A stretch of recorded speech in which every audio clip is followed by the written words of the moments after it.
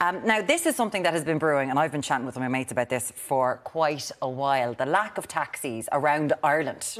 This is everywhere. Because you were saying Dublin, yeah? No, I'm sick of it. Because you were saying in Monaghan, there's a serious issue. Well, I was out on Saturday night. There's a taxi driver took me home. He said he was the only taxi driver that side of Monaghan working the night shift. That was it.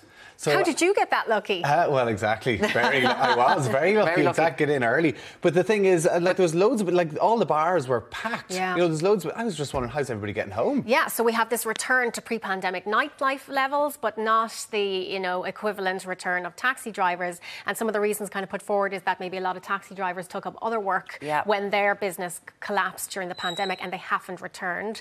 Other taxis reporting they're feeling quite unsafe at night time because there's been, you know, kind of publicised a number of attacks. You're picking up drunks and you're picking up people who are, it's not a job I'd love to do, I'd say, to be honest. I'd say a lot of people over the lockdown, whenever they weren't able to do it, kind of thought, why have I done that for they so did long? something else. Yeah, and could go and do food deliveries or could drive a van, do like as we're seeing online, so is gone to a new level, and they're probably making the same, if not more money. Yeah, and the fallout from it, of course, is that you have, well, you know, you've people who maybe have to walk home at night and are in a vulnerable situation. It's a story Amy Malloy has in the Irish Independent about a woman who was kind of followed home because she kept looking for a taxi the whole way, and she only shook the guy off when she stopped outside a row of cottages and got on her phone and pretended to make a phone call saying, I'm down here, do you want to let me in? And then so there's that. There's business owners complaining that their staff can't get taxis home at the end of a shift.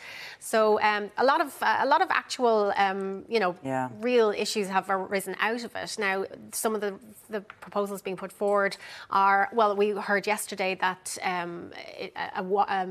there's been an 11% increase in running costs for taxi drivers, so that the fares should be increased. Now, the National Transport Authority they were put in the papers the other day, they are going to increase fares, and they're also going to have a system for cashless payments, because that has been a big argument, especially from women who are by themselves, that they can't tap and go because they're not accepting accepting cashless payments unless you're on the app. So there's been a lot of issues around this, and I think it's going to rumble on. It is. For now, they were quite a while. proposing that taxis would have to take card payments. And I think it was deferred during the pandemic. So this will all come back into play and again. We're seeing fuel costs going up, we're seeing insurance prices go up, and of course a shortage and a massive demand. The prices are going to go up, and to get people back into the business, into the industry as well. Just wondering if you've had issues. I know loads of people that have just had nightmares and they're like, it's not worth going out if you can't get a cab. So let us know.